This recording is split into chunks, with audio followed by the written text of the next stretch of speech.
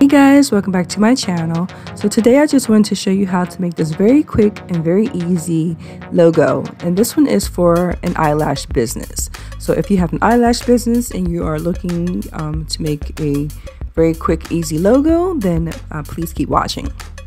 Okay, so the very first step we need to do is to go to your PowerPoint presentation and open up a new presentation.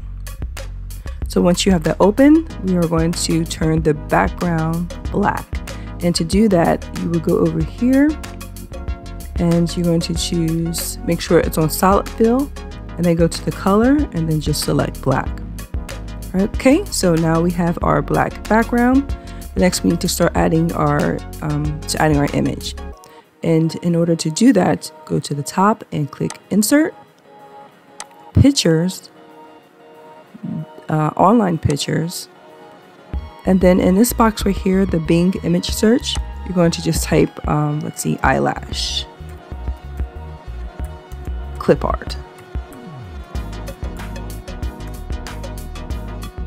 and then you'll find the image that you would like to use. I'm going to just try to duplicate the one I did above, so let me try and find that one. So here it is. So then you're just going to double click. I am using a PC, so I'm not sure what the settings are for a Mac, but you just need to go ahead and insert that image. Okay, so let's move it up some. All right, next we need to add the text. So we're going to add the text for the name of the business. So I'm going to go to the top, hit Insert, go over here and select text box. Just click here and we're going to name this the LASH business. This is a totally made up name. So you add your business name here, obviously. All right, so right now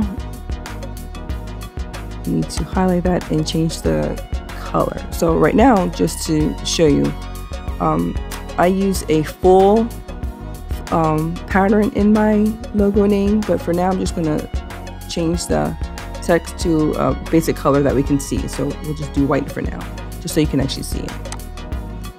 Right, so I'm going to move that here, and then I'm going to size this up here to about 150.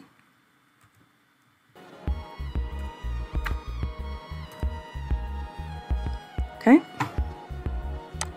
Gonna move that over, and the font that I used in my sample is called Annie BTN. So let's go back here and let's go ahead and change our font to that. So I'm just going to highlight it and go to the top and type in Annie BTN, and this font should actually already be on your computer. Let's scoot that over. Okay, so now how I got the full look is I went to text options, so picture or texture fill, and then go to insert, and in the Bing image search we're going to type in gold foil.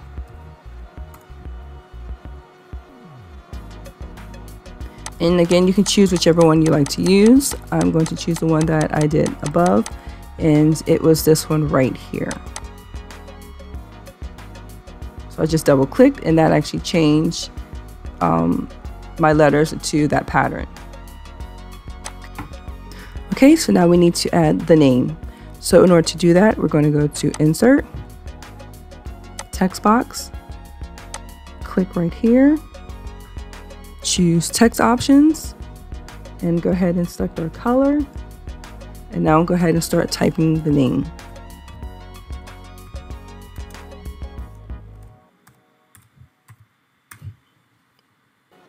And now for this size of this font, we're going to do about let's say about 75, and then let's move it over to center it. And then the font for this is called Birds of Paradise. So you just go up here to the font box and start typing that in. So if you don't have this font already, you can go online and download it. And I can link where I actually got this font. All right, so now I'm just going to start moving things around to the position of where I like them.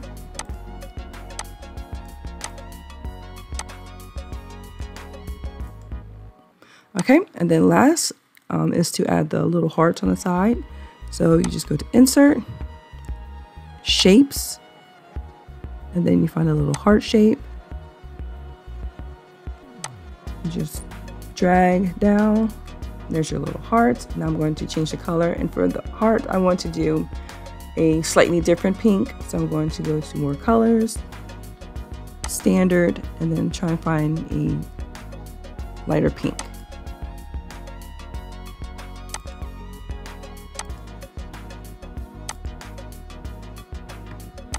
So there you have one. Let's put that over, right click on it, copy, right click, paste. So now you have your second heart. Okay. And here's what the logo will look like on a white background. So in order to actually save this, you would just select the entire image, right click, and just click on Save as Picture. And then you can choose whether you want to save it as a PNG, a JPEG, or PDF, or whatever file you want to choose. If you want to have a transparent background so that you can use on any background color, you would definitely need to choose the PNG format. Alright guys, again, thank you so much for watching. I hope this video was very useful. If it was, please like, comment, and share, and I will talk to you in the next one. Take care.